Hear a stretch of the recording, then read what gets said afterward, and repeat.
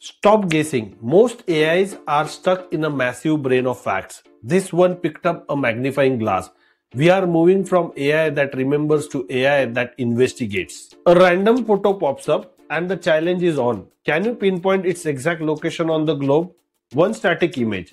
Climate, architecture, culture, even a tiny blurry sign. You would think the biggest models crush this.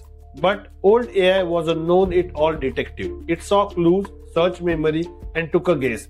No verification. Humans from a hypothesis then pull out a map to see if they are right. The researchers say the most essential tool for the job, the map, was ignored. Now it's an agent in the map loop. First it hypothesizes, then it searches points of interest, pulls a static map, zooms into the photo, then checks, does everything match?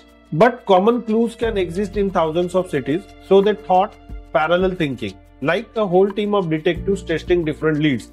Then a chief instructor picks the cleanest story. It also learns with reinforcement learning. Good tool use a gets reward. To test it, they built a map bench with real up-to-date images. On the hardest cases, within 500 meters, this new method jumps accuracy from 8% to over 22%, beating Gemini 3 Pro even with maps. That's the real lesson. It's not just what AI knows, it's how it thinks. Subscribe for more research paper explainers.